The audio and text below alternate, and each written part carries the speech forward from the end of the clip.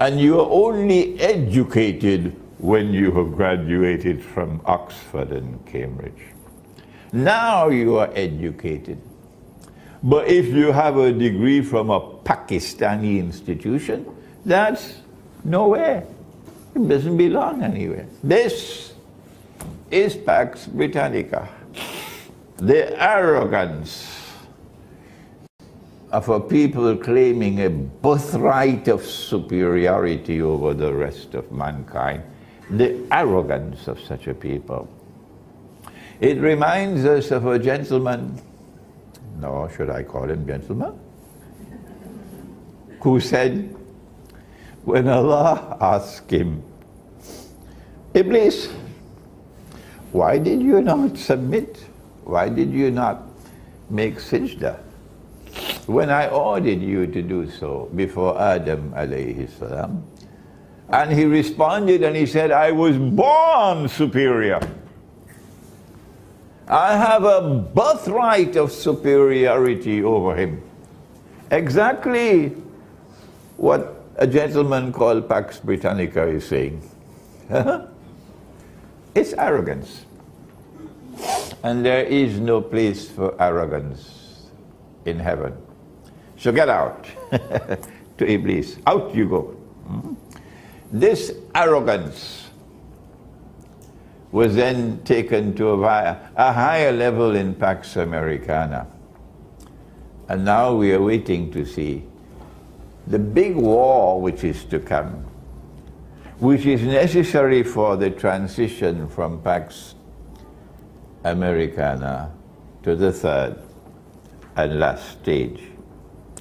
How do I come to this conclusion that there will be only three stages in this drama? For the establishment of a bogus khilafah.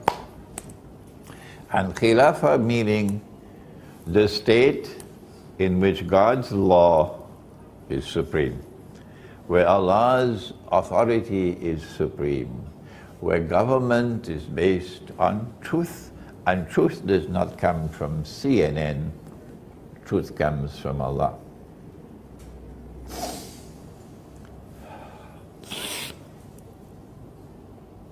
Our Prophet said, Allah's blessings be upon him, he gave us a timeline of events that you are familiar with now, if you've been listening to me. It is to be found in the Sunan of Abi Dawood, and the Prophet ﷺ is speaking to his companion, Mu'az ibn Jabal. Mu'az ibn Jabal, radiyallahu ta'ala anhu. And he said, Umranu Baytil Maqdis kharabu Yathrib. Kharabu Yathrib khurujul malhama. Khurujul malhama fathul Constantiniya. Fathul Constantiniya khurujul Dajjal. This is the hadith.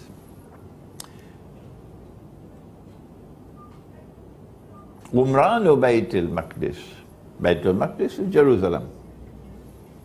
Umranu Baytul Maqdis, when Jerusalem is built up, or when Jerusalem is flourishing, or when Jerusalem is at the center stage of history, occupying a prominent position in the world. At that time, look to Medina. Madinatul Munawwara. And when you see that Medina is kharab, broken, it occupies no status at all. It is nothing, nowhere. Or it is, I don't know whether the Malay language has an expression like this, it is in a state of forlorn desolation. Come on, tell me in Malay. Come on. You do speak the Malay language, don't you? Come on, forlorn desolation. Tarbiyah. Okay, tarbiyah. Tabah ho gaya. It's broken up. Then when Medina is in that state, it has no status at all in the world. None. Just a tourist curiosity for Muslims who want to go, that's all. Then at that time, the next event that's going to occur is the Malhama. And it's going to be the biggest war that the world has ever known. How do we know that? Because our Prophet said that 99 out of every 100 who fight in that war will be killed. So there's never been a war like that in history. It'll be the unique war. It cannot be a conventional war, because conventional warfare does not kill 99% of combatants. So it has to be a war which will use weapons of mass destruction. What are these weapons? We know about nuclear weapons, we don't know about the rest, but it's still secret. When this war takes place, this is the Malhama, 99% of all combatants will be killed. Those who have faith in their heart don't mind to die for the sake of truth. But those who are only fighting for a US green card, that's all. We are in the army to get a job. We are fighting in the US Army to get promotion, to get skills. We are not here to fight for truth. Oh no! They don't want to die. For them there's bad news when they listen to this lecture. There's going to be terror in their hearts. Because they look, who is this man named Muhammad? Tell us something about him. Because this is looking dangerous now.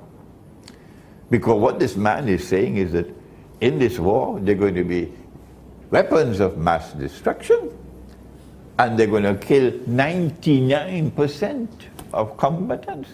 If this man, Muhammad, Allah's blessings be upon him, is speaking the truth, we are in the wrong place at the wrong time to be in the US Army. So there are those who will come to the war unafraid to die. No. And there are others who will come into this war with terror in their hearts. That's where we are today. The war will take place anytime. It can start anytime. When will it start? I don't know. But over the last 2 years, I've had no less than 8 dreams. 8 dreams of nuclear war. And I'm constantly getting emails from people around the world who are saying the same thing. And not only dreams, political analysts, military analysts are all saying the same thing. We are moving towards World War III, they call it. The Christians call it Armageddon. In Islam, it's known as the Malhama, meaning a war like no war has ever been, and no war will ever be again, the Malhama. That's where we are today. Where will this war take place?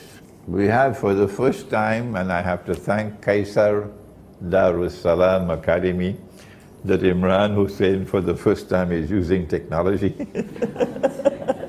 Wonderful, wonderful. I'm so happy. Qaiser Darussalam in Damansara. Thank you. We have a screen there. The Quran is a wonderful book for history. Allah speaks in the Quran about a traveler who traveled to the 2 ends of the land. The Jews wanted to know whether this man in Arabia, a man named Muhammad alayhi salatu wasalam, who says he's a prophet, does he know about it? A traveler who traveled to the 2 ends of the land. Ask him about it, because only a prophet will know the answer.